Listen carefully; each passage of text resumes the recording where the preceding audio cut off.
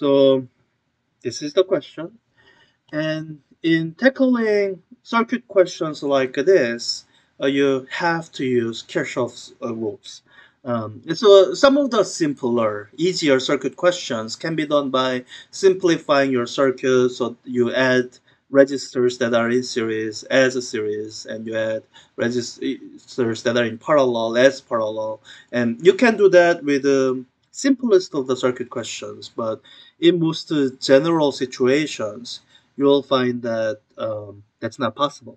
And this is one of those general situations. You can see that none of these registers are in series, because if you imagine a current flowing through them, then it doesn't have to go through any other register. So R1 is not in series with R2 or R3.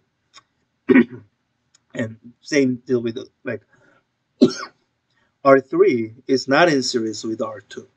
Because after current goes through here, it can go through R2 or R1.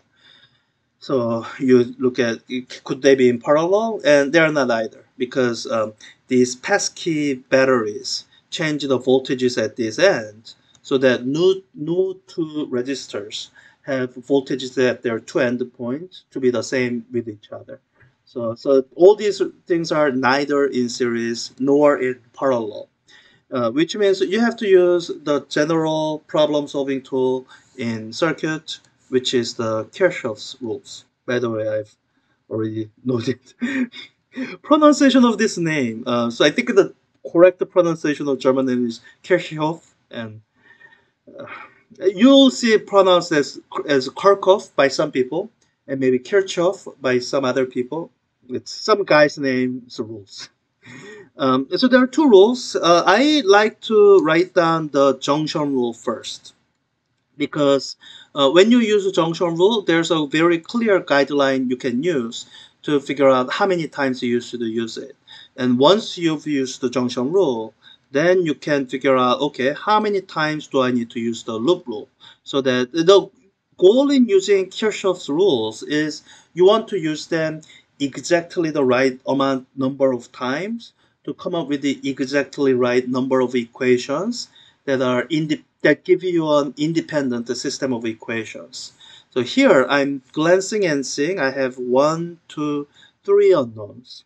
So I'd like to come up with 3 equations involving these 3 unknowns, and not one more and not one less. So the junction rule that I'll be using, it says this: when given a junction like this here, when you look at currents going into a junction, you add up all the currents going in, they add up to all the currents going out. So let's do that first. It looks like in this question they already labeled the currents for us. So we'll just use the label, not come up with something else and confuse ourselves potentially. You see two junctions here and here. And really any point can be labeled as a junction, but unless you have more than 2 branches coming off of it, it'll be trivial junction where you say, oh yeah, current coming in equals current going out. That didn't tell you anything. So I have these 2 junctions, and the criterion I tell you to use is that you want to leave one of the junctions unused, because once you as you use your junctions, if you use the very final junction you have remaining, that last equation you get from that last junction rule will give you an equation that's dependent on what you've already written down. So I'm just going to use this one junction to write down my first equation, which will be, so current coming in is I1 is equal to, I2 is also labeled as going in, so I1 plus I2 is equal to current going out, I3. This is my junction rule equation. It's the one and only one here. And so this tells me if I have only these 3 unknowns, I will need 2 more equations. So I'm going to try to use the loop rule twice in a way that it won't give me a system of dependent equations, and hopefully those 2 loop rule equations will involve all the unknowns and we can solve for it. So what the loop rule says is, so so you have to define a loop. So imagine I've defined a loop that goes something like here. So starting from this point, imagine going here, coming around, and closing the loop this way. So going over a loop like that, I can imagine adding up all the changes in voltage. Each circuit element I go over potentially introduces voltage change. And when I add them all up, I get zero. It's kind of, I hope that makes sense, because if you are starting from this point, it has some voltage. You add up all the changes, then you should come back to the voltage you started out from. So so let me use this as my first loop. So this will give me my equation 2.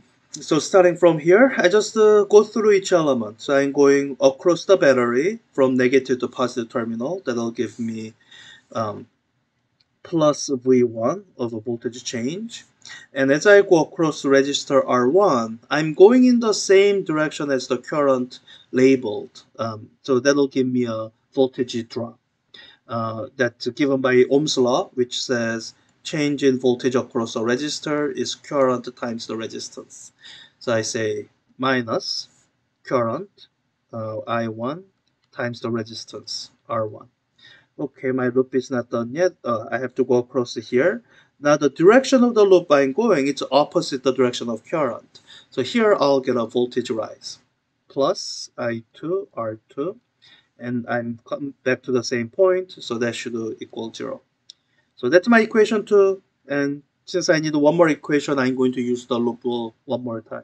And there are a few different loops you can choose. I guess I'll choose the most sensible or simplest one, which is, okay, I imagine starting from here, go this way, and complete the loop this way. That's not crazy, sensible. So let me write it down. So, and as you are coming up with these loops, really the number one thing to watch out for is how that loop overlaps your other loops. There might be some overlap. That's fine. It's not. It's unavoidable and it's fine. But the loop that you're defining shouldn't be completely overlapped by other stuff. So yeah. So watch out for that as you define your load. Okay, I'm starting from here, going across the battery from negative to positive terminal. So I have plus V2 of voltage change. As I go across here, I gotta figure out, so that's my direction of current. So that direction of current will be this way. So I'm going with the current. So I have minus I3 R3. I get a voltage drop. And here, as I go across R2 this way, it's the same direction as how I2 is labeled. So I'm going to get a voltage drop of minus I2 R2. And all of that adds up to 0. That's my third equation. Now, normally, so I guess the standard way to wrap up this question would be to do the algebra by hand. Um, but let me not do it the standard way. Let me show you the use of this tool, which will really, I think this is helpful for people who feel like their algebra isn't their strongest suit. And if you feel like you are being held back in how well you do in this physics class by how comfortable you feel with algebra, this tool is for you. It's like a calculator for symbolic algebra. So I've launched the Sage Math. So if you want to look at some documentation or help for how to do this, what you do is you should look at help for a function called solve. That'll give you basic material. Um, when it comes up, it'll give you some examples of how that's used. So read through it. Examples, show up here. So it shows how you define variables and how you use the solve function with a system of equations. So you can look at that. I'm gonna do it my way. First, declare the variables. These are all the symbols I'm gonna use. Some of them are unknowns, like I2 and I3. And even the known quantities, I'm gonna give them a variable because this will help me get a symbolic answer and then plug in numbers. So that's all the currents. I need the voltages and I need the resistances, R1, R2, R3. I think that's everything. Okay, let me define my equations. My first equation is I1 plus I2 is equal to I3. Mind the this is a kind of programming thing. This is what's called the assignment operation. It's defining this variable to be this thing which has an equality logical operation there. It says this is logically equal to this, or numerically. Yeah. So that's my equation 1. Let me write down my equation 2. That's V1 minus I1 times R1 plus I2 times R2 is equal to 0. Equation 3, V2 minus I3 times R3 minus I2 times R2 is equal to 0. So, so those are my equations. And you solve this way. I say solve this system of equations that contain that describes this system, the three equations that are hopefully independent. And I want to solve for, it looks like I don't know V1, I2, or I3. So those are the unknowns I will solve for. And the program Sage method will assume that all the other quantities are known. So when I do this, it'll return results for V1, I2, and I3 that's in terms of the remaining variables that I've used in my system of equations. Yeah, so that's those. This is my, oh, so it's a, you gotta kind of look at it, it's a nested list.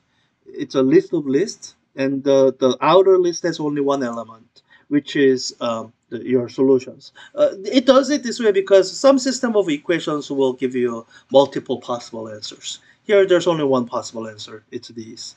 So let me do it this way. I'm going to take the solution, put it into a variable. So the first element, that'll give me the one system of solution stuff. And of those, the first element is V1. That's not the first element. First element is V1. Second element is I2. Third element is I3.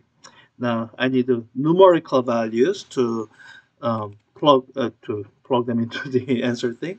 So to get a numerical value, so when I do this, I have this expression, and I can plug in numbers to these symbols this way. I can substitute these symbols with the numbers. So I say substitute R1 equal to the value of R1 they gave us, 12 ohm. Let me just specify all in order. R2 is 6 ohm. R3 is 5 ohm. And they gave us the current I1, which is 2 ampere. And they gave us a voltage V2, which is 21 volts. Okay, I hope that's everything. We'll see. And I'm putting this dot so that it will do decimal approximation, which is a lot simpler. Yeah, okay, so V1 must be 18 volts. And the fact that this is not negative means like this polarity is correct. Okay, let's do the same thing with the second answer here. So that's I2. Okay, 1 ampere. Does that make sense? So, so I3 must be 3 ampere. Let's double check to be sure. Yeah, good. So 1813.